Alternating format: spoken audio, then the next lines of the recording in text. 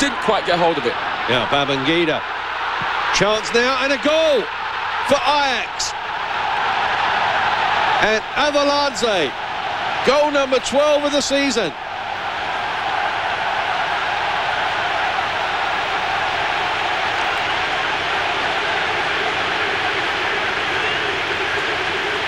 Well, Valderus was beaten, and Ajax came back so quickly. The free kick taken quickly there, and Babangida lost his marker. Look at the space he found. Yes, Newman had gone forward, leaves Babangida free, and all the talk in this game was how Shota Arveladze was going to play.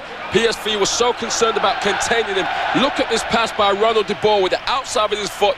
Babangida's free.